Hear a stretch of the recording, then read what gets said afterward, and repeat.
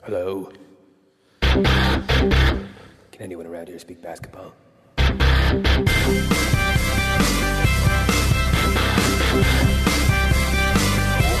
it is. It's the Confederacy of Dunks Basketball Podcast.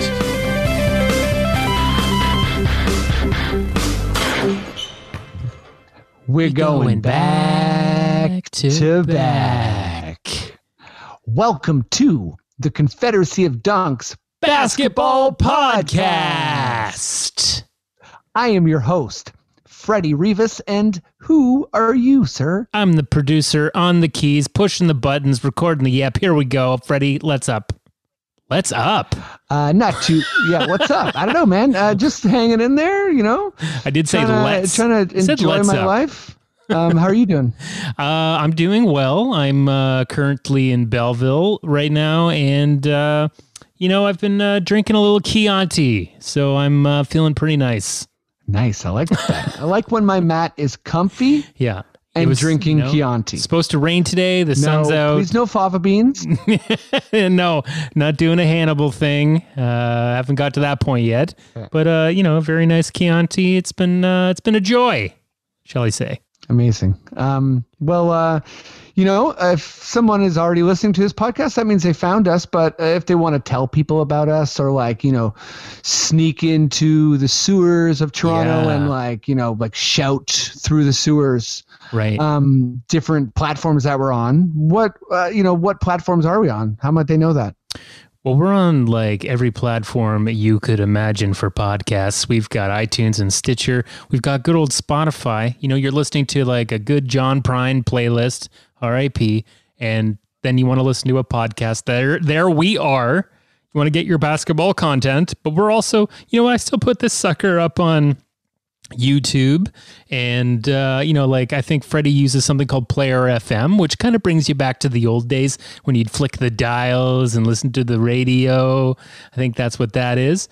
We're on all the other social platforms as well as Twitter and Instagram and Facebook and whatnot. Yeah. Player FM, don't forget about it. You got to love it. Dunkspodcast.com. And what about if, people, dunkspodcast.com. Yeah. What about if people, they just hate their hair and they want to put something over it, but they don't want that something to be itchy? What should they do? Well, the best thing that you can ask for is an anti-itch toque, and the only toque that sells that is the Confederacy of Dunks Basketball Podcast toques. We have plenty for sale right now. There's a lot less pollution out there, so they're saying, we're going to have some cooler weather maybe, won't be as hot, so you're going to need that toque. And no baby powder on that noggin. These are anti-itch. You're going to feel great. Love it. Now, if people want to go a whole kind of above and extra beyond mile, yeah, and they want to, they want to invest in our podcast and they want us to grow so that we're a big time, we can buy a big building and put our name on it. Yeah. You want to go to how might they do that? How might they help us? Well, you want to go to our Patreon page, which is patreon.com/dunkspodcast. On our website, we also have a link there for it. You can help subscribe and get some extra content, as well as hear the episodes earlier than the rest of the people. And as well, help us to support the pod so that we can keep putting new things into it for you to listen to. Well, I think we're ready to rock. Matt, do you feel like you're ready to go? If you're ready to go, just say okay. Okay.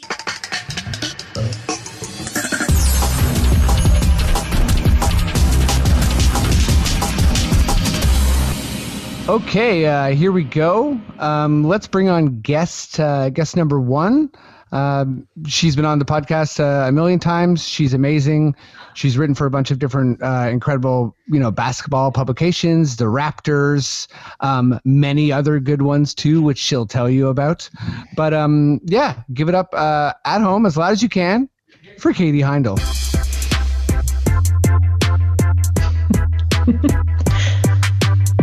There it is. It's your song. I missed that song.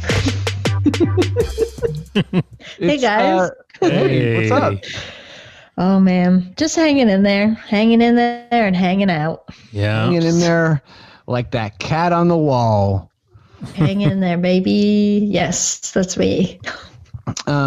Please plug some of the amazing things you write for, so it's not just me leaving sure. everyone with. I mean, whatever you now, sure, but later or throughout or however you would like to. But I realize that halfway, I'm gonna stick this next intro. I'm gonna stick the landing there, but this one I only mention Raptors.com, so that's on me.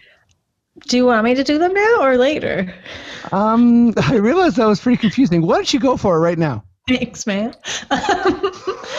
I have a newsletter called Basketball Feelings, which is primarily concerned with those two things. So you can subscribe if you like. I'm a contributor at Dime Magazine. I actually just wrote a very long form deep dive piece there that got published this afternoon on the way the NBA first mismanaged and then kind of turned that into a road to leadership with COVID. And everything that's happened to them since Rudy Gobert did. And then I'm also doing something called NBA Self-Isolation Watch there every week, where I look at every player and what they're doing every week and how they're all losing their minds just like us. Losing their minds just like us. That's I feel like that's a pretty good kind of like KD encapsulation. Like you're it's always beyond basketball a little bit with you, so perfect. Yeah, like we're all falling in the Joker acid, right? Is that what we're doing at home? I think so. I think most people have a giant vat of cartoonishly green acid that happens to be open around for sure. I know some mornings I've been so groggy I almost fell into my own personal vat of acid. So thankfully I haven't. He's got a lot to say about the Joker, I'm sure. He was a big fan of the film. I think he saw it about 100 times or so. No, I don't know that, and I'm slandering this man for no reason. He's incredible. He's awesome as far as basketball opinions and everything. Andre de Pape. Give it up for him.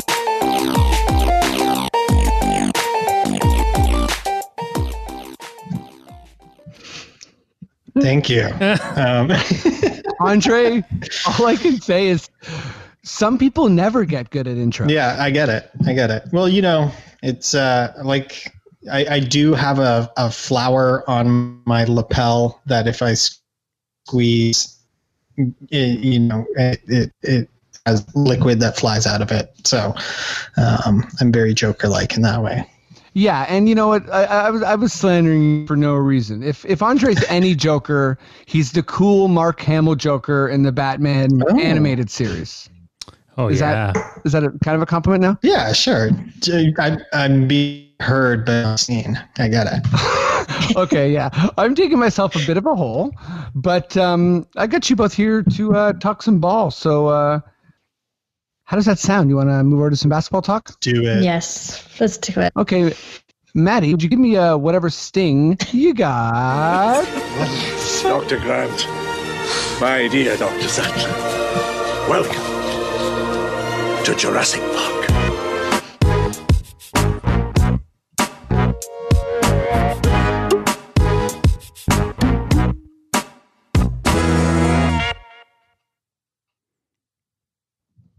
Dr. Grant? Smooth as hell. That's what we do here on the... did someone just say Dr. Grant? Yeah. Dr. Grant. Okay, Last Dance. We just... Canada just got episodes 3 and 4. And there will be some spoilers on this podcast. So if you haven't listened to... or if you haven't watched Last Dance episodes 3 and 4, then go ahead and do that. But yeah, it's a Dennis Rodman episode. It's a Phil Jackson episode on episode 4. Obviously, we're still kind of dealing with the 3 different timelines, the Jordan origins and other origins as well. The Jordan kind of like the Last Dance year, and then also kind of Jordan's career, which I think we just got up to his first championship against Magic Johnson. But as a hardcore Raptor fan, this is our season where we're trying to get like our not our three-peat, but it's our chance to defend our title. And I was pretty adamant about that all year. I mean, like, I'm still starting off the podcast with we're going back to back because I do believe we are. But all that said, this is just for the Raptors fans who are thinking about what a last dance for us might be like. So let's just kind of set the mood here. It's like, 20 years in the future, obviously coronavirus is fully solved, and everything is like more safe, and we're back enjoying documentaries. But yeah, so let me start with you, Andre. It's 20 years from now. What is the Raptors, like this season that just kind of abruptly got suspended? What's the documentary called? Like, Nurse names it something just like Phil Jackson was like, this is going to be the last dance. And the follow-up is, who would be the hardest interview to get? Okay. So are we talking about this season, the 2019-2020 or the 2020-2021 season? 2020-2021. Like, this is the non-Kawhi, the Rondé Stanley team. Okay. As everyone defines it. Yeah. It's called Half Baked. Is what it's called. That's pretty good. That's pretty good. Yeah. Half Baked, subtitle Sourdough, because little sour about the cancellation. And I think for the folks, like when they're showing this documentary to their kids, they'll be like, the sourdough is because we all made sourdough starters. It was a big thing that the COVID-19 made us all do. We went so crazy. We were baking sourdough bread. And it's wild because we did it right away. But so who's your like hard to like? It's impossible to get this guy, or I think the hardest person to get for an interview would be I'm gonna go with Chris Boucher. He seems a little enigmatic, and I'm sure like 20 years in the future he'll be doing something kind of interesting and different. And I think he was also very like pivotal this year. He was kind of one of those bench guys that really stepped up. So like the story really needs him in there, and he needs like at least a good 15 to 20 minutes about him coming off the bench and doing everything and being Canadian and da. So I think he's going to be the toughest one to get, because I just imagine in 20 years Chris Boucher is going to be doing something kind of out of the norm, and maybe he also doesn't really seem like he loves talking and wants the spotlight. So I think he's gonna not necessarily jump to the opportunity. I think that's a really good selection. Like, I could see Chris Boucher, like, it's like everyone's looking for him, like, well, where is he? And it's like, he sails now. You know what I mean? And you're like, well, what do you mean, where is he sailing? It's like, last he was seen in French Polynesia, but that was 2 years ago. You know what I mean? Yeah. But in reality, like, he's also managing one of his Saint Hubert restaurants in Quebec, and people didn't realize that he was actually in Quebec the whole time. He's just a franchise owner. Yeah. At the end of the day, he very much has like real ties to Quebec, and he's gotta make sure the Saint Hubert is like up to par. That's right. Katie, what would this season be called? Like, what's our last dance? Okay, I answered this question based on it being this season, but I think my answer could still work, because it's like, regardless of what happens with this season, it's still going to flow into next year in a kind of weird, elongated, like, what was this blip in the middle? So I think I would name it Year None. Year None? Year None. Oh, I love that. Yeah, because for me, it was kind of playing off the widely held skepticism that the Raptors weren't going to have any kind of season without Kawhi this season, but that still works next season. And that it was kind of a blip year, between the championship, not to us, but I think like, the more popular opinion that it was a bit of a blip year between the championship and an inevitable rebuild. So, and I think it kind of works, in like a poetic way. Like we're looking back from that safe space in 20 years, as you said. So it's like we can look at a season stopped in its tracks by a pandemic, which is what happened, which is still crazy. It's nuts. Yes. And then again, I thought of based on like this year, who would be a tough get, but this kind of depends on contract renewals for next year. But I'm still going to say, I thought it could be Serge, because if he becomes a celebrity, he is constantly setting the groundwork for becoming. Then it would be get him. Right. Yes. Maybe to his detriment that sometimes he is like setting the groundwork to becoming. And then, like Andre, I was trying to think of who would be inclined to become a hermit. I think. That's where I went. Yeah, like Boucher's a good answer, and I like to think of him like sailing, and I also like to think of him being like, no, I just own franchises now. This is the way I own franchises. Sammy Bear. But I think maybe OG might be a tough get, because I could also see him going real into his his persona, his caricature now, but that becoming like a real thing, and he's just vanished. I think with OG, you're definitely interviewing him on his terms. He's like, I'm available, but it's got to be. You must find me when the sundial casts a shadow at He's this, like on a misty morning, like something. Yeah. I don't know why I'm like he's a wizard in a fantasy novel, but I like honestly, it. In that Danny Green video, he kind of is like the Danny Green Happy Birthday video. Yeah. That's mysterious. I feel like OG would be like, you'd have to beat him in like a round of paintball at Sergeant Splatters just to get like 10 minutes, Splatters. Yeah. That still exists? Sergeant I think Splatters? So. No, I don't think so. As soon as I said Sergeant Splatters, I was like, I don't think anyone understands that reference except me. Oh, buddy.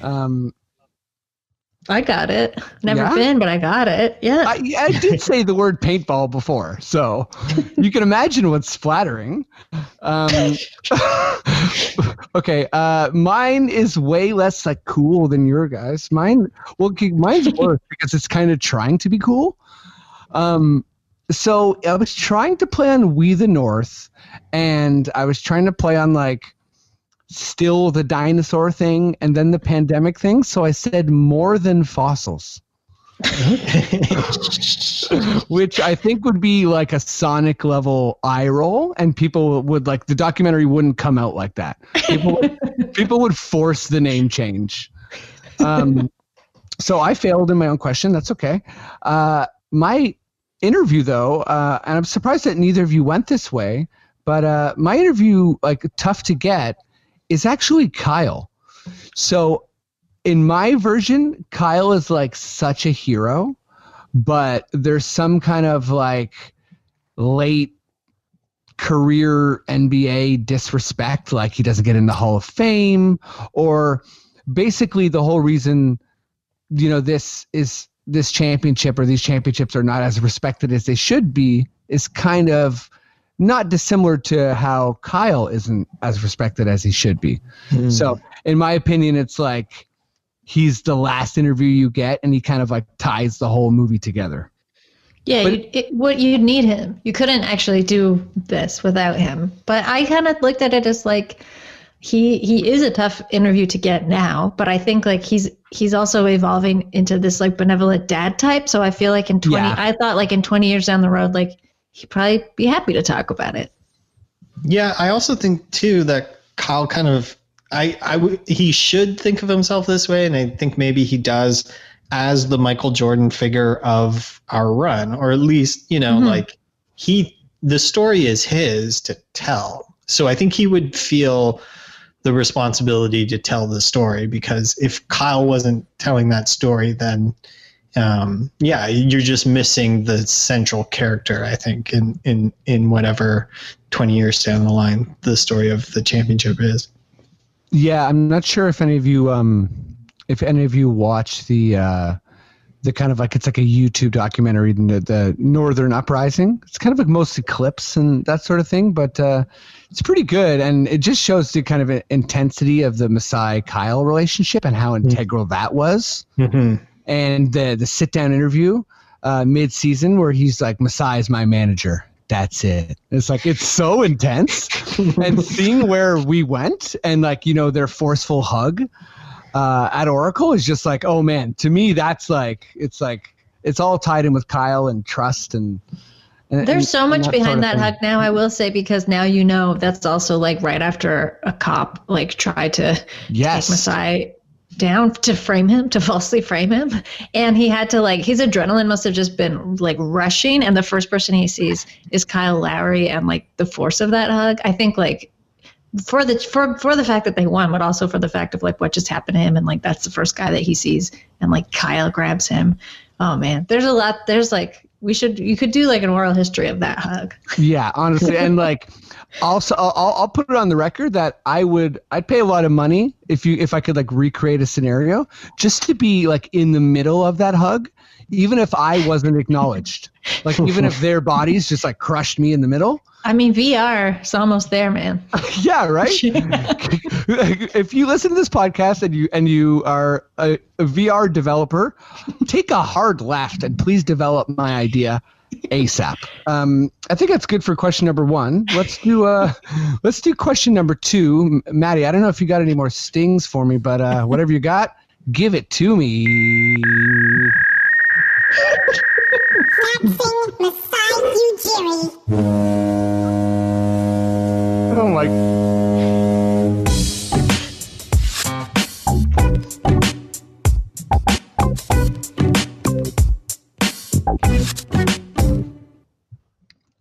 And that, my friends, is the sound of basketball. And fax machines were important back in the day.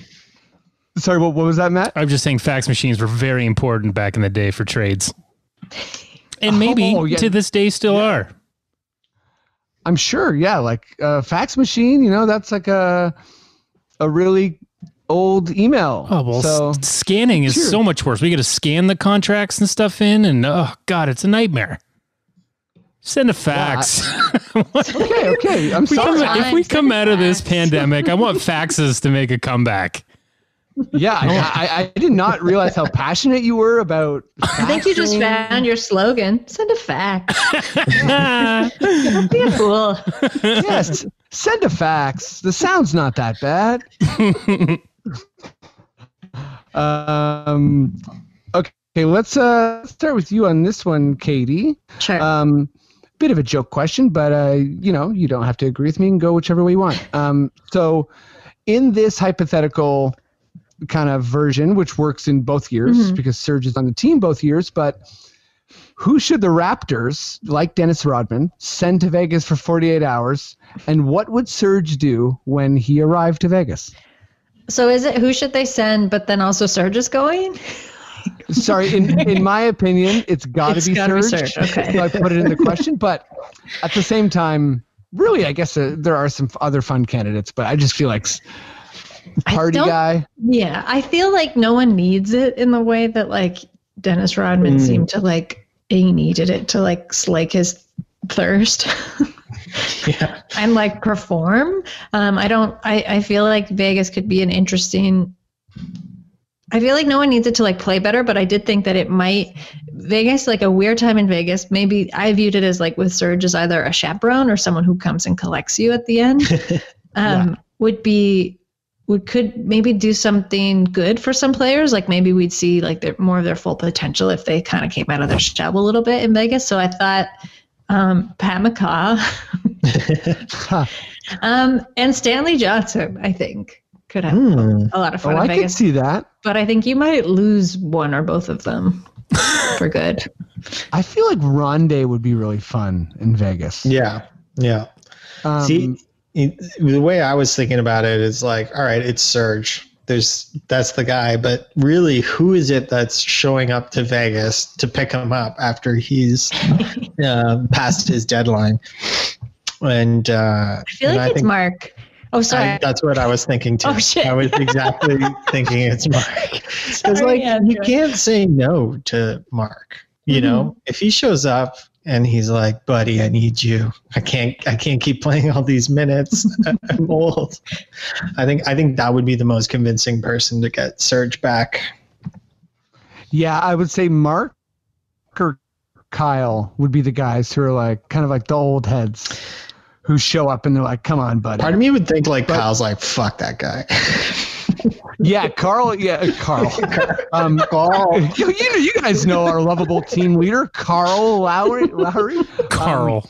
No, but I do feel like Kyle would just like look at Boucher and he'd be like, "You're Serge now. Work harder." You know what I mean? Like, Yeah, absolutely. Yeah. I was half thinking Norm Powell. I don't know why. Norm Powell just gives me some like low key party vibes, but obviously That's because, do you remember in the last summer when he like went on vacation for the first time in a long time and he went to Spain and he was like drunk all the time on Instagram, on his Instagram videos? Did you see any of those? Yes. Yeah. Norm was going hard. And he was eating the weirdest food and I'm pretty sure places were like trolling him. But he was like, "This is amazing, the cuisine." And he was always just hilarious. Like toasted, like sunburned and like eyes half open, just like for 2 weeks straight. I'm proud of you, Norm. You go to Italy, you get obliterated, and you eat whatever fancy things they bring you. No, it was like cold cuts on a platter and like full tomatoes and like shitty looking slices of bread, not toasted, just like bread out. And he was like, "This is the way that they do it here. It's your food." And I was like, I think they're like messing with you. Okay, so this definitely confirms my feelings about Norm going to Vegas. I also feel like he maybe has a home in Vegas. I might be wrong, but yeah, maybe. My idea for what Serge would do when he was in Vegas would basically to be like his whole thing would he would create a game show out of his small experience in Vegas. Like the whole thing would be, it would be like a 3 or 4 day IG live. And it would be like the most viewed IG live of all time. I could see that. Okay, I think that's pretty good for that silly question. But more importantly, I got to read you guys some highlights from my my COVID escape, my 2K player. So Matt, and yeah, I'm gonna read you the highlights. I'm gonna read you the good stuff, and then if you have any questions afterwards, I'll let you field my character, Federico Rivas, some questions. Matt, I don't know if you got any inspirational music, but if you do, you can go ahead and fire that away, please.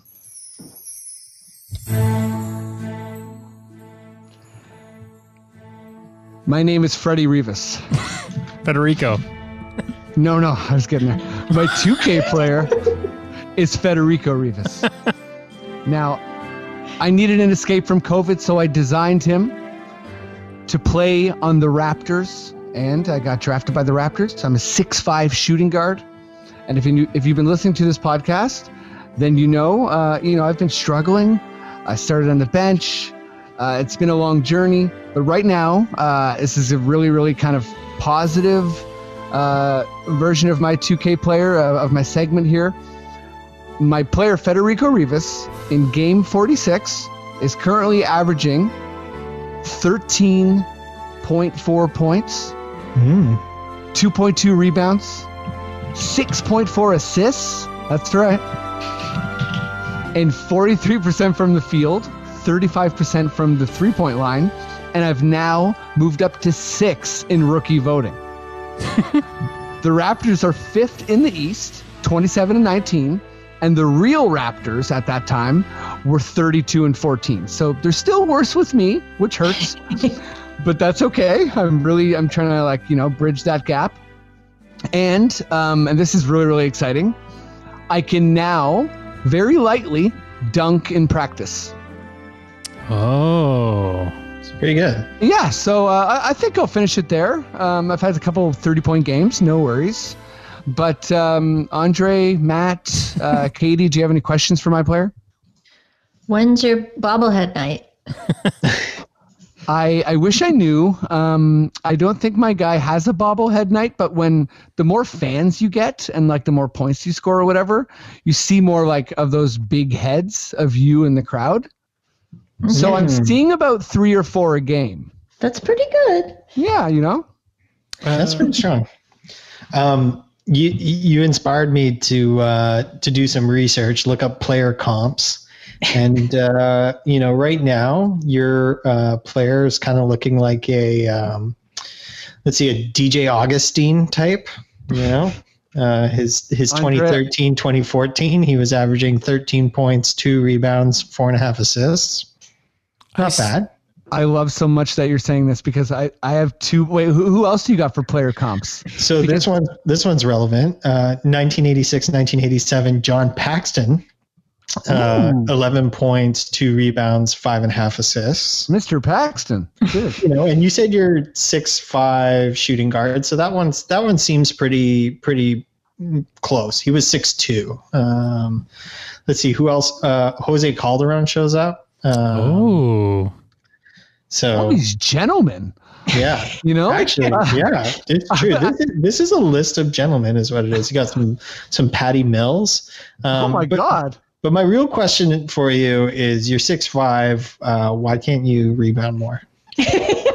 I will say that I stopped checking my players' tweets because every tweet is about how I don't rebound enough. And it's all I can say is it's pretty hard. And the NBA, there's a lot of big guys. So, and I'm also out on the wing a lot, right? So if you're guarding Zach LaVine and he's running around the perimeter, when a shot goes up, if I go to crash the boards, it's like I kill my fast break potential. But you know what, though? I'm going to just take that on the chin, Andre. 2.2 rebounds is not enough. And my career high is 5 rebounds, which is not nice. Do you have any double-doubles? I have 3 double-doubles. That's right. They're always in assists. My career high in assists is 15. Okay. That's a good distributor. So kudos. It was a big night. My career high in points is 35. So no big deal, and okay, I'll just leave you with this. The games players comps for me right now are Dion Waiters, who by the way is on the Lakers and playing. Okay. And Will Barton. There you go. That's pretty good. And you know what? Last little thing I'm going to say, and I really like that the game did this. They just kind of pretend like injuries don't exist. So I'm playing against like Durant and Wall, and like basically everyone is healthy and in the league. Which I'm like, yeah, that's good. It's a video game. Let's not like be extra sad, right? Okay. On the note of sorry, Freddie, I have really nothing to say about your video game player. That's totally okay. I'm happy for you. I just heard you kind of like have a small laugh after I made a mention about like, well, I guess this is pretty sad. But you're owning it. That's fine. We're all doing our weird things right now. Yeah, Freddie, I call me crazy, but I feel like you improved quite a bit from last week. Yeah. I did. You're logging some a couple of weeks ago hours. Yeah. Like I was sure you were going to some, third tier European team. No, man, I'm like a starter, and I'm starting to close out some games now. So. Okay, you keep improving. That's big, buddy. Okay, here's my last little note. I love Gasol so much, but in the game, he's a nightmare. Like, if you pass him the ball, he'll basically holds on to it. He can't score, period. And then, it's tough. Okay, but let's move on to our kind of our next last dance question. Maddie, if you got a sting, would you give me a sting? Uh-oh. Can somebody get Nurse a Fisherman's Friend, please? It's not a COVID cough. It's an ad for Fisherman's Friend. Everybody just chill. Matt, we are on week 3 of this sting, still having a cough. I promise you we will get canceled. Okay? No one wants to hear a basketball dribbling and someone coughing in a hall. But let's start with Katie on this one. So we're kind of jumping to episode specific now. So this is just an open-ended question. Take it whichever way you want. But Dennis Rodman, the Worm, were you happy with his portrayal? Like, obviously it pertains to this season, so it's not like a biography on Dennis Rodman, but Yeah, like did you enjoy his portrayal, or was it accurate? How'd you feel about it? Yeah, I liked it a lot. I thought that because I like that. I mean, aside from Isaiah Thomas, I like that Bad Boys team a lot. I always have. I really like that they were like, yeah, we're just gonna fight like and hit people. That's what we do. And they weren't like shy. They were like, no, that's like our strategy. We're gonna hurt you, and they really owned it. And then also, for the most part, most of them are very kind people right like now in their lives. Like John Sally. I don't want to go too far. I could go on about John Sally for days, but like what an angel. But Rodman, I did like how they kind of handled like the back and forth, like going to him when he was on that Pistons team and how hated he was. And I really did like the transition, and like, I guess everything the show has done to show like, Michael Jordan is kind of he is an asshole, and he's extremely impatient person. Like, and he was more so while he was playing. So like for him to be so impatient and so like, I don't know, like a hard ass, like how much he had patience for Rodman when he came to the team, and how like him and Pippen kind of created this like cradle for him almost, and just like understood the like how smart of a player he was, and like how much of an asset he was to get, and the way that he was really going to excel and like work for them. I thought that was like pretty telling, and I like to see that side of like his character. And then for Rodman, I thought like he does need like something more on him. Like one episode's obviously not enough at all. Yes, like he's obviously one of the most interesting NBA players, in my opinion, ever. Like he makes my top 5 all time. Opposite take from Bill Simmons, but yeah, but yeah, like it's interesting because he was such a kind of.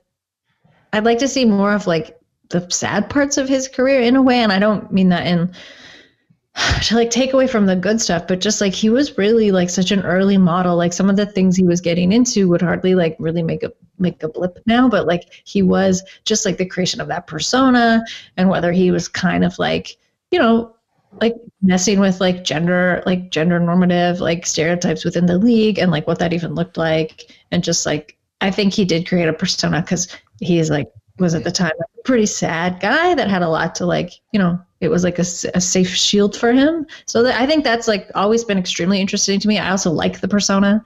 I like the like how big he makes it, and I feel like I believe him.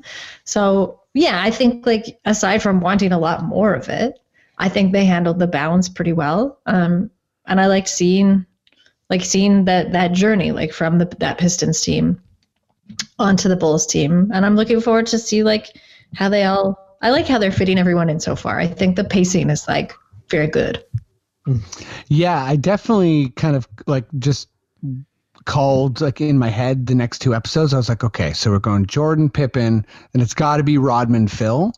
And I'm excited because I'm like, I don't really have a clear idea of what episode 5 is. Like, I don't know. I think maybe it's like the Jazz or maybe a mixture of like, I think like, Kerr and Kukoc will probably be like one, you know what I mean? Like I'm curious how you do like the kind of like lesser role players, but I will say the last thing I will say, because I kind of wish she was in it. I wish they got Madonna, but I liked how the portrait. I like that they weren't like, oh, and then he got involved with Madonna. I like that they were like, yeah, Madonna told him you should just be whoever you want to be, and like you should create that persona. And in a lot of ways, like guys still go by that rule, right? It's like if you want to create a brand if they're going to call it a brand now, at that time it was just sort of like the persona that sets you apart in the league.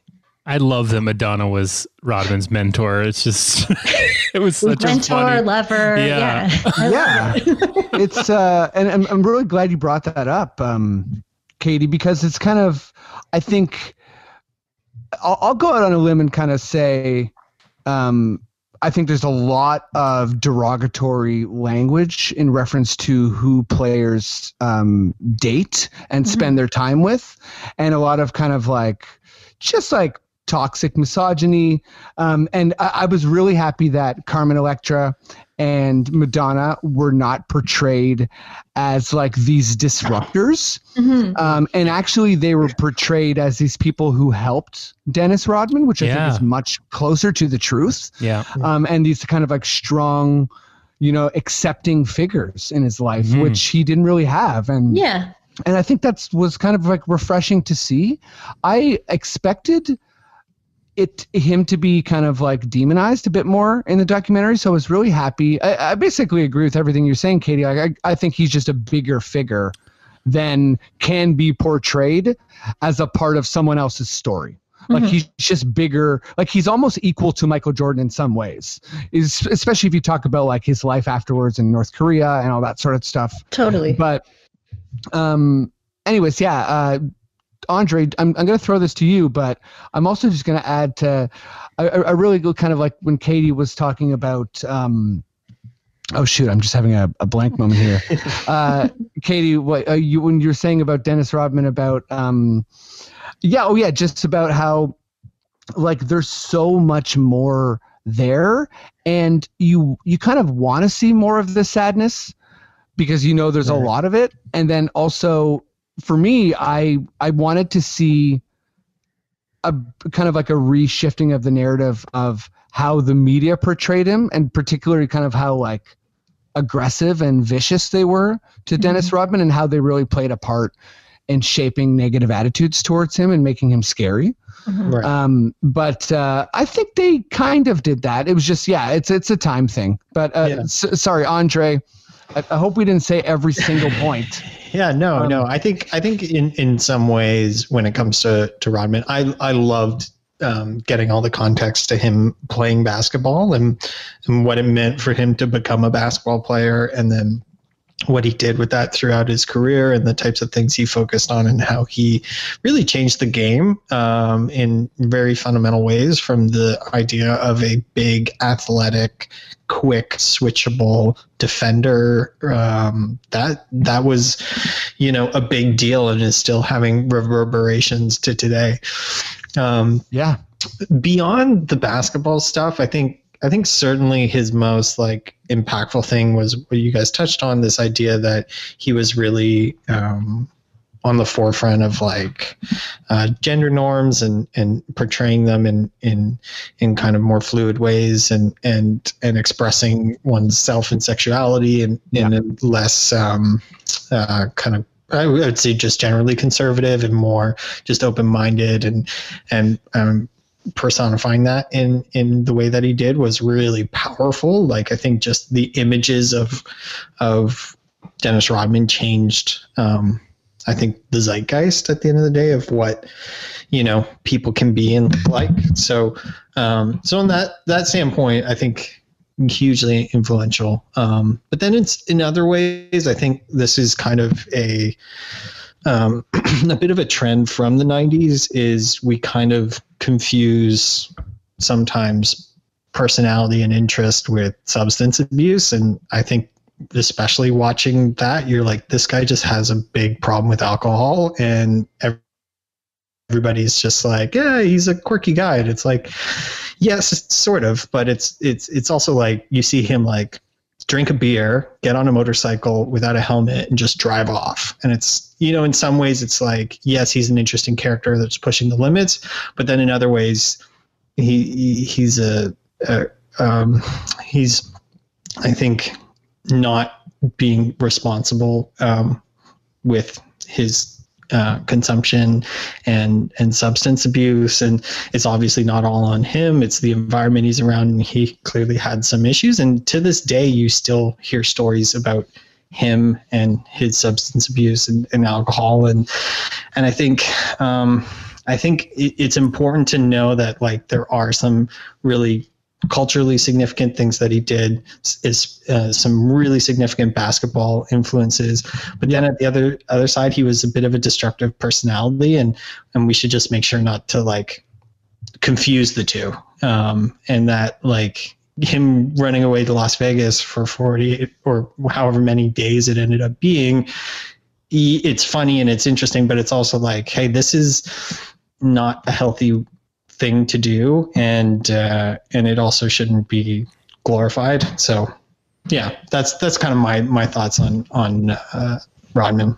Yeah, and I think that's I think it's pretty fair, and you know, particularly with kind of like Phil Jackson, well, which we're going to head to in a little bit. You know, being this kind of like open-minded guy who kind of like wants to let personalities and players breathe. It's like, yeah, that's good. But also we've you know, I think a lot of people have had, you know, that friend in high school whose parents are like so chill, but they're also like never around. And like, you know, the cupboards aren't exactly stocked all the time. And like, it's like a lot of house parties there. I don't know if that's the best analogy, but you know, I don't think Rodman is someone who responded well to like aggressive authority. And I think a lot of NBA players aren't treated with respect, like even after they're, you know, very powerful people. But I think, yeah, the reverse can sometimes, something like that is like, yeah, you know, maybe don't go to Vegas. But yeah, Katie, is there anything you want to add before we move on?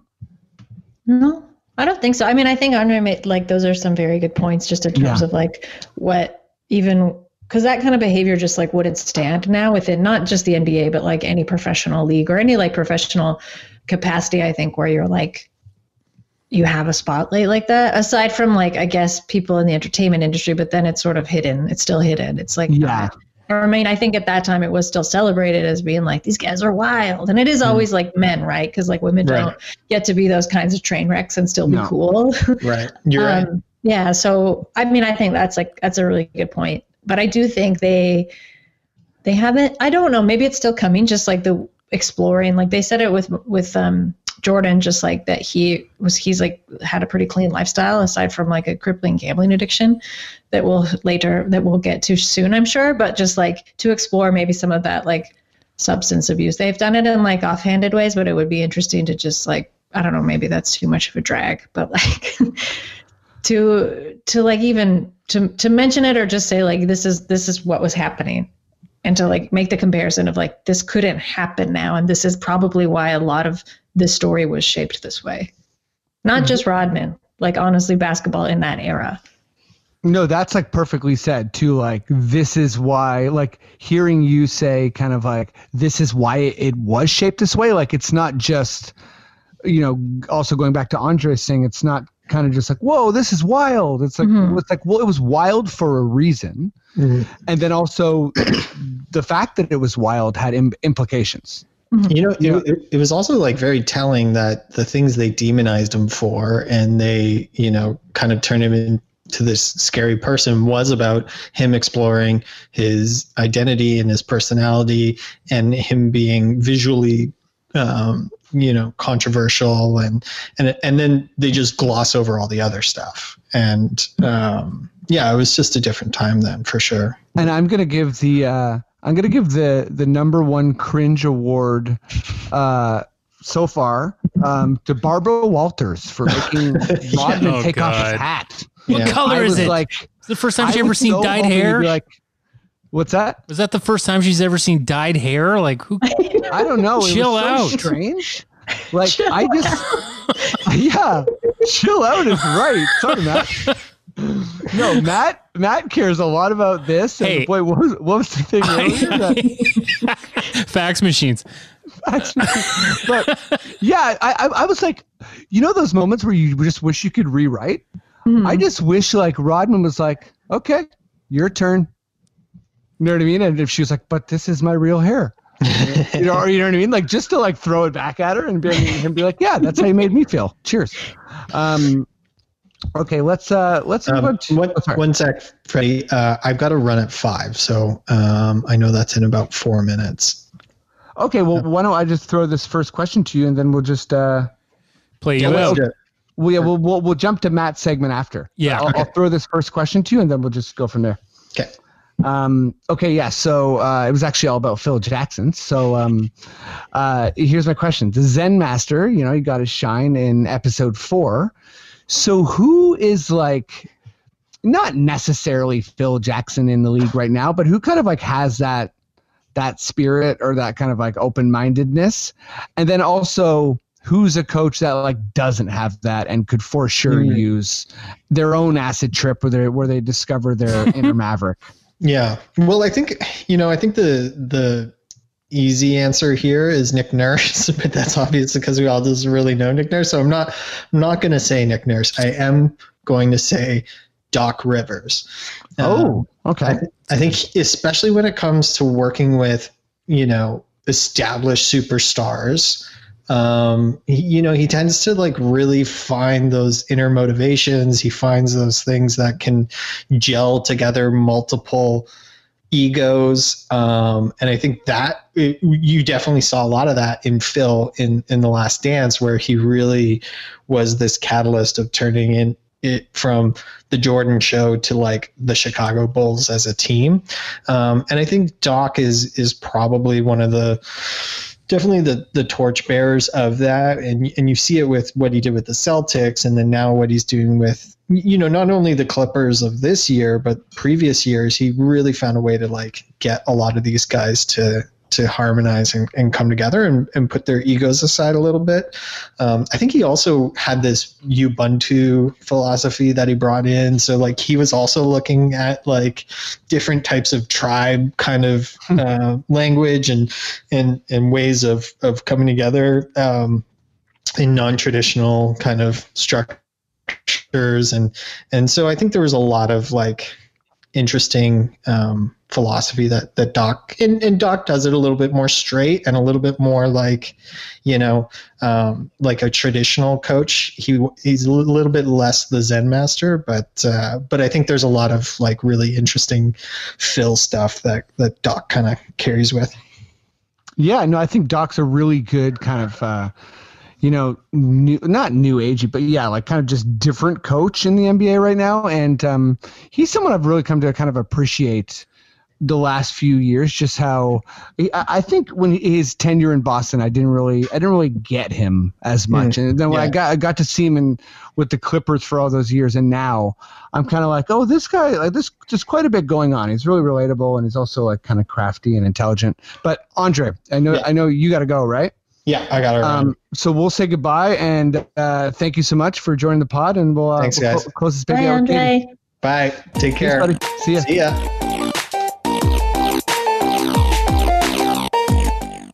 I like that. It's sort of like goodbye music. Casual playoff. I mean, I usually do it if someone has to duck out early. I'll play them off with their music again. Yeah, you'll play them out and you'll give them a quick facts. Yeah, exactly. Well, Katie, yeah, same question. What is Doc Rivers your Zen master as well, or is it Nick Nurse? Or No, and I have to say that like a part of me was like cringing, like Phil Jackson. I have complicated feelings about him too. Like I think a part of me has liked how weird he's been in the past. I understand like what like a kind of phenomenal or like different style coach he was at a time that required it. But I feel like he's kind of one of those guys also that's like stuck around too long. Oh yes. And every time I'm like, like everything that happened with the Knicks, for example, and then even in the doc when they're like, the worst part was when he's like, yeah, and I took Rodman into my room that I was dedicated to like Native Americans, and he was like, are you into? I'm into this stuff too. And he's like, I'm in. Basically, they're both like, we're into Indians and like the weird trappings. You know what I mean? Like the like white dude trappings around it, and like I don't know, that part I was a bit like, more than rolling my eyes at, especially like. But I get this. It's weird because it's like the stuff that he was using in practice, like I don't know, yoga techniques or mindfulness or meditation that are now like so ubiquitous at the time that I guess maybe seem super progressive, but then to do that more problematic stuff is very strange. And like, then when they trace his weird upbringing, you're like, this is why he's such a freak. So I did appreciate that. And like when they were like, he loves acid. You're like, okay, cheers. Anyway, so Phil, like, he looks good. And I also have to say, he looks good. Like, he looks great in this. Yeah. He looks younger in some ways than he did when he was coaching the Bulls. And can I just quickly agree with you that I think I actually was going to frame the whole question about, like, I was gonna just basically be like, ask you guys like, how has Phil aged? but I think, yeah, that's such a complex question because of like, you know, different types of problematic behavior.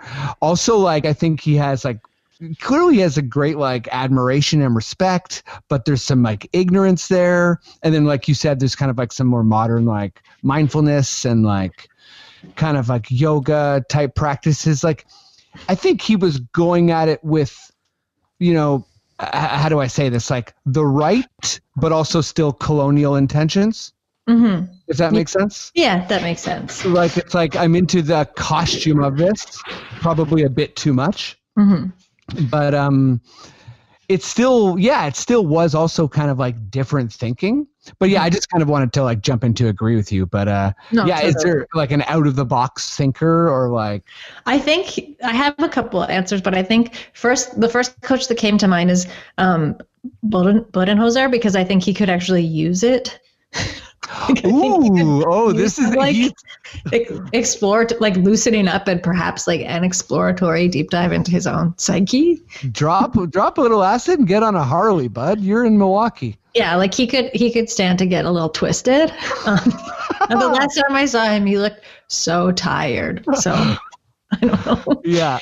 And then this wasn't strictly acid. This was like the Vegas thing, like who should go to Vegas? Sure. Because that was a part of the question too, right? Did I make that up? Okay, it was. Well, it's kind of a combo, but it's like in some ways it's the same thing. Like who should go party? I think Rick Carlisle would be fun to party with because he wouldn't embarrass you. Like at no point would you be like, "Ooh, this guy's gonna turn into a liability."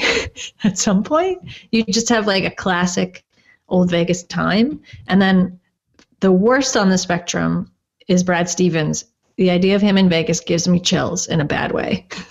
Yeah, he'd be like, wait, I thought Brad was, oh my God. And he's just like somehow like algorithmically like solved all the slot machines. Or he's just like, or he's getting super sloppy for some reason is also what I picture. He's got like a bad boy that nobody knows about. Yeah, a gross, like baby bad boy. Oh, I could see a baby. Oh, a polo bad shirt, boy. baby bad boy. Yeah. Oh, wait a second. This just came into my head, but did John Sally get a cameo in Bad Boys because he was a bad boy? Yes. Yeah, but John Sally plays like a benevolent actor in Bad Boys 1 and 2. Oh, that's true. Yeah. John Sally, he's been in a lot. Yeah, he has. He had a great acting career. I think, but by the way, I just want to say if I picture Rick Carlisle going around Vegas and partying, like he would look like full LA Confidential. Yes. Like he would have like the longest, like widest hat. And you know what I mean? Like I just think he'd be mysterious as hell. My coach was Steve Kerr. Just because I think he has that kind of like, he seems to have this, obviously he was taught by Phil Jackson, but I feel like Steve Kerr has a little bit of the, like I'm going to approach Draymond like this, but then I'm going to approach Steph like this, and then I'm going to approach KD like this. Oh, like, Steve Kerr's like, a great answer. Like KD, you're the best player in the world. Wink, wink. Steph, you're better. No worries. You know what I mean? Like Draymond, we really need you. Clay, you know I need you more than Draymond. Cheers. Yeah. Like I think Kerr is like wicked at that kind of stuff. And I don't know if I can think of someone like better than like Brad Stevens or like Carlisle who like needs it. I could think maybe like Scott Brooks. Oh God. Or I'm just thinking. I want to think about these guys. I think they would just get lost. Like you'd be like, "Can you meet me here at this time?" And they would just get lost. They would be like not that much fun in Vegas. Yeah, if it's like Mike D'Antoni. How do you not get lost in Vegas though? Jeez. Yeah, Mike D'Antoni would be like, "I'm 79 and I would like to go to bed." Yes. He'd love to go to a show. He'd love to go to an early show. Blue Man Group. And he'd like a Blue Man Group, or I'm thinking like a classic, like a performer. I don't know. Cirque du Soleil or like a Wayne Newton? Maybe, because I was like, I don't know, would like Aerosmith be too much for him? You know? So it would have to be like, not that generation. Aerosmith in their 70s is too much for him. I like it. Yeah, he's like, It was almost too much for me, so I think it would be too much for him. He's like, moves like Jagger? I don't think so. I'm tired. Matt, let's do your draft from the past. All right. Plast. Lake Placid. No, but that's draft from the past. Yeah, Oliver Placid. Great. Awesome. All right. Let's do it up.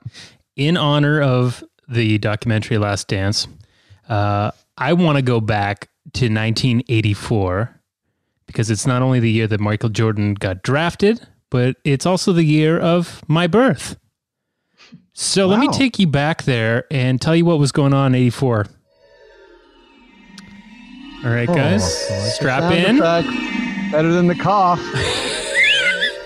Here's what was going on in 84, okay? Purple Rain, Beverly Hills Cop, Ghostbusters, Terminator, Gremlins, Nightmare on Elm Street, Amadeus. That's it. A lot of movies. A lot of movies came out in 84, important movies. Tetris dropped its first block. Alex Trebek gave his first answer on Jeopardy. Now, this one's for Freddie and I because we're in the commercials. Fast food company Wendy's launched its TV ad titled Fluffy Bun.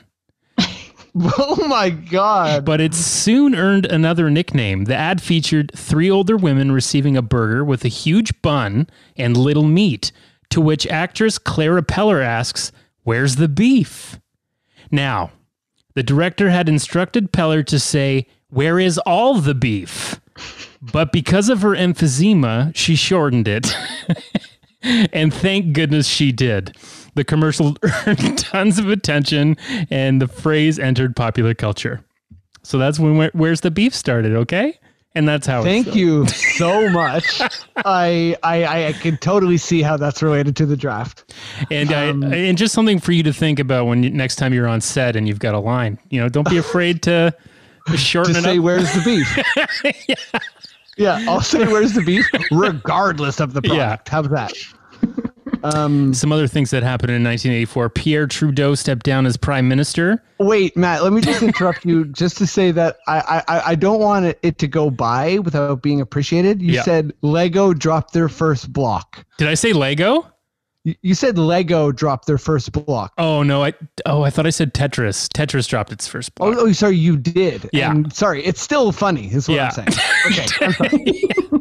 Tetris dropped its first block, meaning that's when the game came out. Yeah, I know. I thought it was funny. Sorry. Important for Canadians, okay? Pierre Trudeau, father of Justin, stepped down as prime minister after 15 years. And by the end of the year, we entered what was the start of the Mulrooney era, if you guys remember that. Yep. I don't know if you guys remember this from 1984. A Frisbee was kept aloft for 16.72 seconds by Don Kane of Philadelphia. You guys remember that? I know we don't remember that. Faintly. Yeah, okay, that's pretty impressive. 16 seconds for myself. I don't remember that. McDonald's made its 50 billionth hamburger, and in that same year, the founder Ray Kroc died. So I guess that was his Jedi moment. Shuffled off after that happened. Oh my God. Okay. And the last thing I'll say, which was very important to the NBA, some years later, LeBron James was born. Wow. That's pretty big. Is that enough of 1984 for you to understand what this draft was about? Sure. The year. Let me take you to June 19th, 1984 in New York, New York. Okay. Okay. This is insane. There were 228 picks in this draft. 58 of those picks made an NBA appearance, and of those 58 picks, 7 became All-Stars. Now, of course, we know that Michael Jordan was one of them, but I'm going to go through the top 10, and then I'm going to name some other notables, okay? So first overall pick, everyone knows, was Hakeem Olajuwon, who went to the Houston Rockets.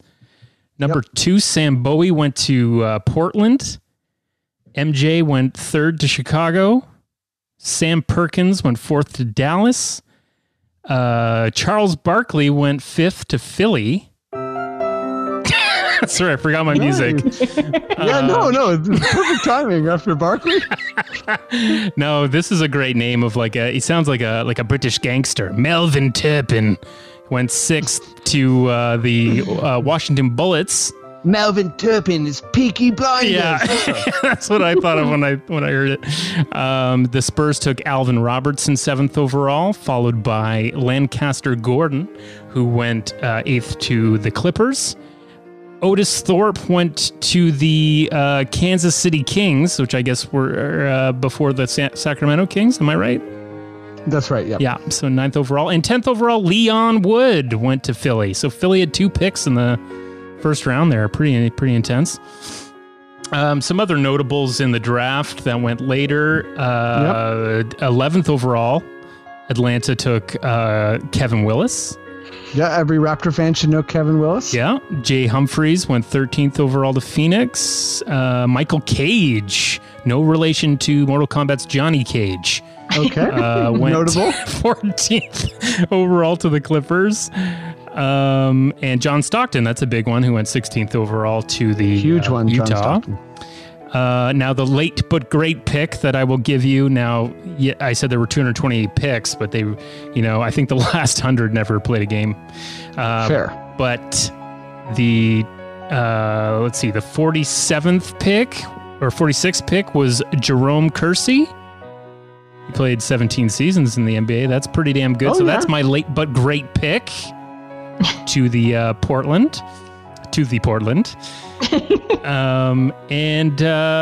Okay, I've got a little bit of trivia time now. I've cut it down, so it's just one question each for you, Freddie, and for you, Katie. Now, Matt, yeah. I know this is your segment. Yeah. But can I just point out a funny player name? Yes, please. Drafted 25th overall in this draft. Okay. From BYU is a player named Devin Durant. Oh, wow. Yeah, he played 2 seasons, 63 games. Devin Durant. Yep, Devin Durant. That Kevin sounds Durant. like Cheers. Kevin Durant's like his first burner account. Yeah. Okay. Sorry, I'm All ready, right. Matt. You guys ready for this trivia here? Think so. Okay. Okay, Freddie, I'm going to ask you first, okay? Okay, here we go. Okay, so Michael Jordan leads in multiple categories of this draft in like total points, minutes played per game, points per game. Now, which of these stats is he also the top leader in? And he is only leader in one of these. Is it career field goal percentage, free throw percentage, or 3-point percentage?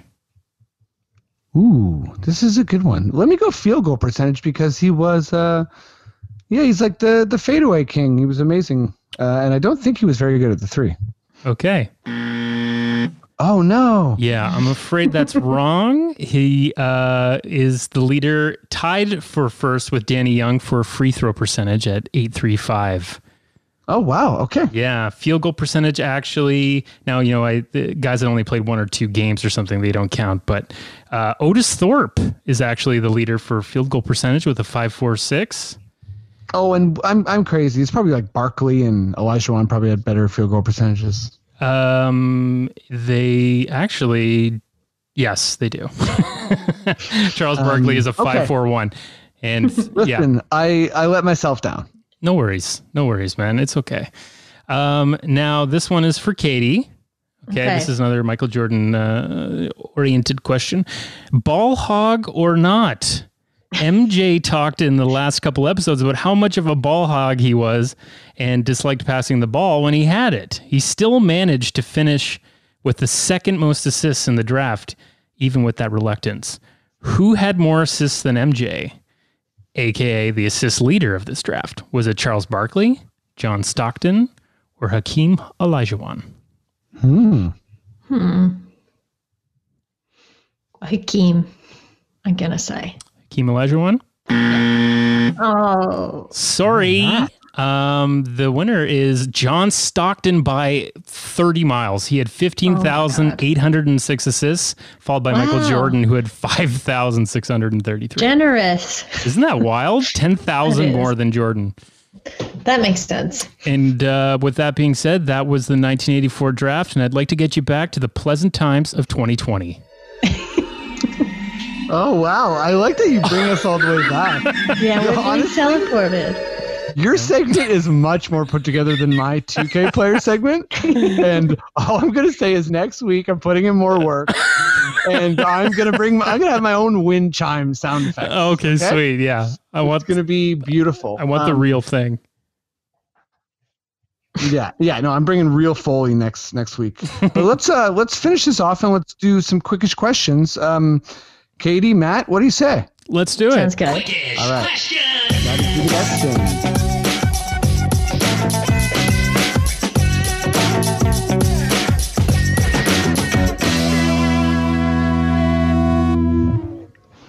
Okay, you both know how this works. I'm going to read off whatever's written, even if it's barely a question. Okay. I'm looking at one right now that is straight up not a question. So I'm just asking you to comment on that. But Katie, Matt, you got to answer as quick as you can, and I'll try and be as clear as possible. No phoning a friend. Are you both ready? Let's do it. Yes. Okay, we're going to go Katie, Matt. Katie, has your opinion of Dennis Rodman changed after watching episodes 3 and 4? If so, how?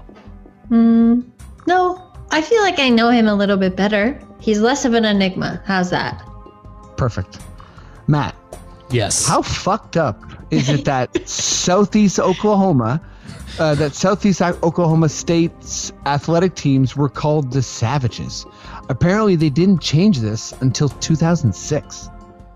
I mean, I'm going to say it's pretty fucked up, and that there's still other teams that have problematic names. Oh yeah. Okay, Katie, I'm just going to get a comment from you. This comment is, as much as the media talks about the Pistons walking off the court after the Bulls' defeat in 91, thoughts on why the media, in quotations, never brings up the fact that some members of the Pistons didn't walk off and actually stayed and shook hands. Joe Dumars, John Sally, and Vinnie Johnson were the ones that didn't walk off, I believe. So thoughts on why that's not talked about? Well, I think we should all be talking about how nice John Sally is, as I've previously said on this same podcast. But yes, I agree. I think it's it's not as strong of a story, right? If you're being they're all sore losers. They were so tough, and then they were all sore losers. That's a more interesting story. So I think that's why it probably hasn't been revised. Plus, to be honest, this is just a numbers thing. I wouldn't consider 3 people from any team sticking around to do the proper thing being representative of the team, just because it's that's not the majority of players. That's not even your starting lineup, Yeah, that's a good point. Matt, the top minds of Twitter have been sending Isaiah Thomas, ISAIAH Thomas, current Isaiah Thomas, all kinds of misdirected hate because of the way Isaiah Thomas, the Pistons guy, treated MJ. What NBA person do you keep mistaking for somebody else? Oh boy. Okay, so they're mistaking him though because their names are similar. It's a similarly mystery, spelled, right? It's not like they look alike or no. But 2 players that those Ball brothers. Are they triplets or what? Hey, that's fair. The Ball brothers for sure is a good answer. Honestly, I thought you were going to go the Lopez brothers, but there's more Ball brothers. So cheers. Yeah. Okay, Katie. This is from someone who clearly studied feet. Who has uglier feet, Shaq or Scottie Pippen? I haven't seen their feet. Me either. Have you not seen Shaq's feet? Oh wait.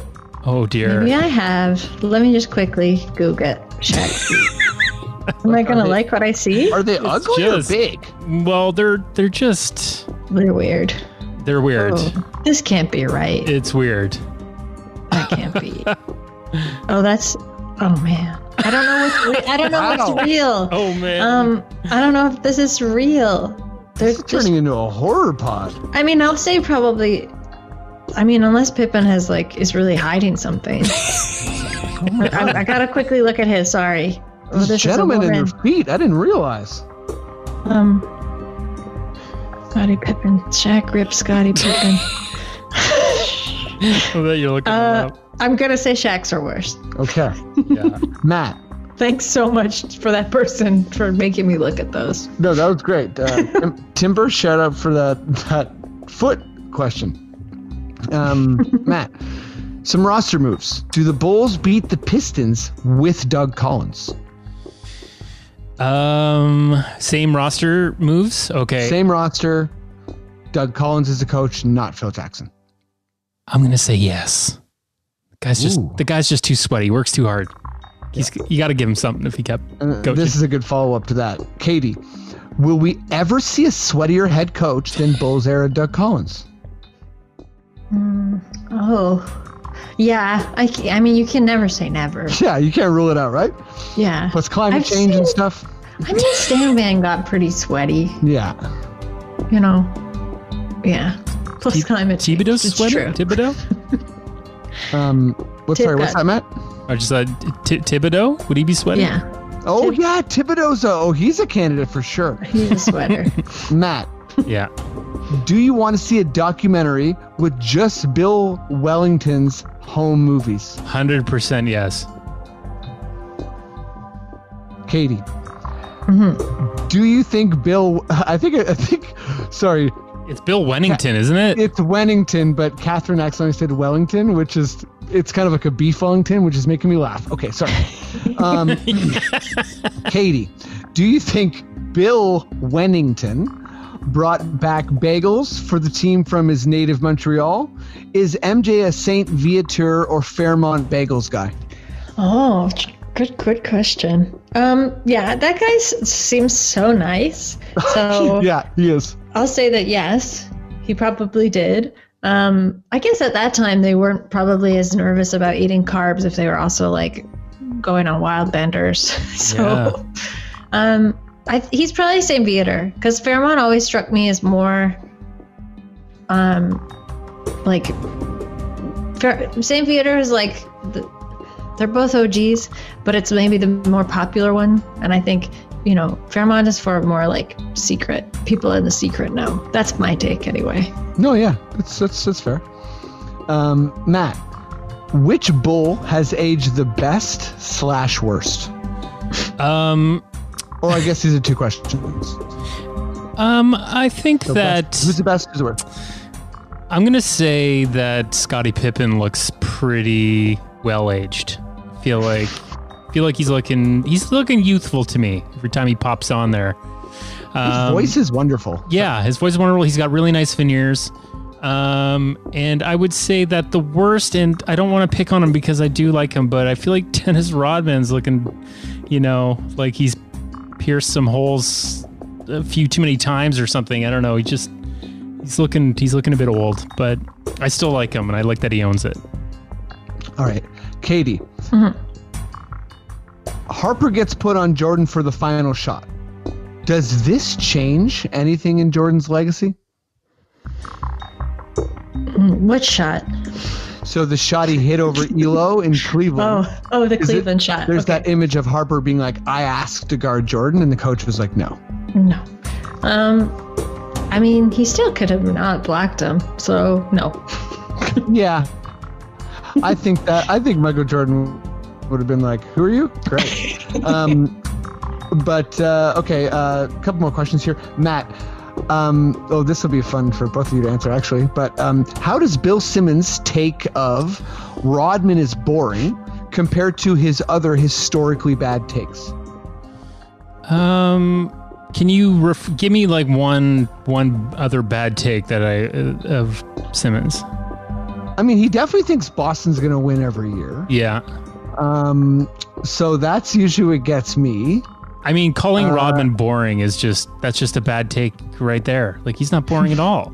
I mean, even just like off the court and on the court, like he was so good defensively. Like, he was such a smart player. Like, boring? That doesn't go with that guy at all. It's a terrible, terrible take. Love it. Okay, Katie, How different would the documentary be if Jordan didn't have say over the final edit? Probably less. It would probably be less of him because he kind of has the final say now in every little bit, every segment, right? Right. And there probably wouldn't be as much of this, like, Michael Jordan said this about you, and then they show the person. I think it is kind of weird that they're showing a clip of someone saying something, and then they're giving the phone, and we're watching Michael Jordan watch that clip. Yeah, that part's a little bit. That's a little bit. That's like show. It's like, you know, usually say show don't tell, but they're like show and tell, and then show the telling. So yeah, it would be a little bit different. Show don't tell, unless you just want to go fully meta with it and get weird. Matt, will the Charlotte Bobcats having a top 5 all-time worst season under Michael's leadership ever be addressed? In this documentary? Yes. No. Okay, Katie. By the way, this is some barbs on Michael Jordan, so that's what's happening right now. But Katie, and how hypocritical did Michael Jordan come off in his present day interview trashing Jerry Krause for tanking when he couldn't have been tanking harder for Anthony Davis when he was in the same position? Oh. Wait, is it bad? Or is he hypocritical? He's just saying, it's like, how hypocritical is Michael Jordan saying that, like, he would never tank? Michael Jordan is pretty hypocritical for a lot of other reasons too, I feel like, you know. So sure, he's hypocritical, but everybody is when it comes to the things that they want in any given moment. And Matt, this is your last question. There's one more. What is the over-under on Washington Wizards mentions in this entire series? I'm going to take the under. I'm going to say that they won't be mentioned 10 times. All right. Is that how this Katie, works? Will Steve Kerr's black eye ever get mentioned?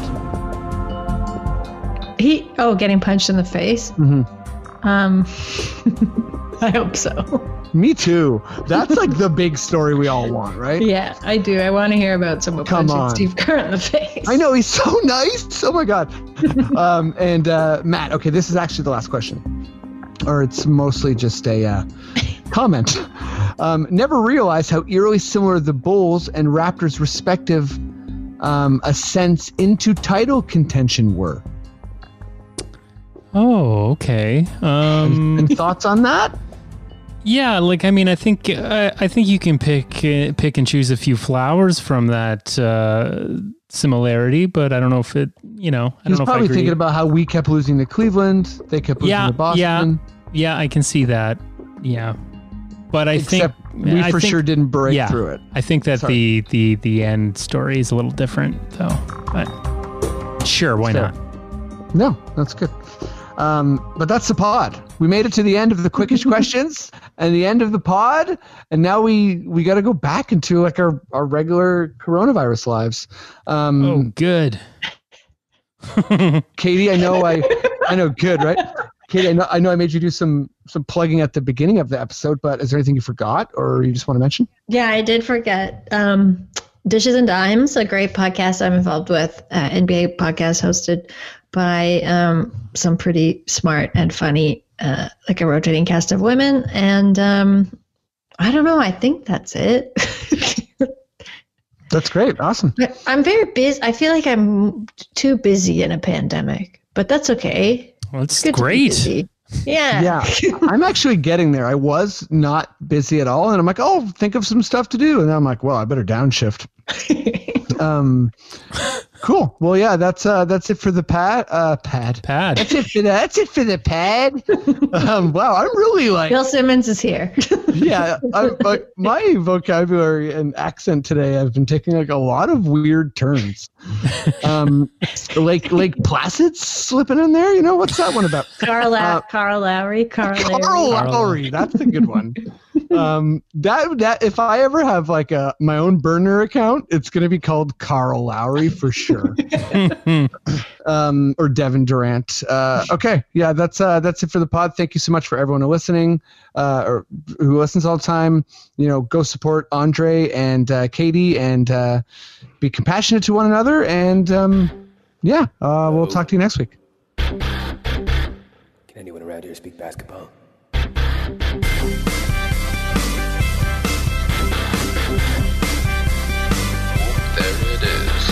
It's the Confederacy of Dunks Basketball Podcast.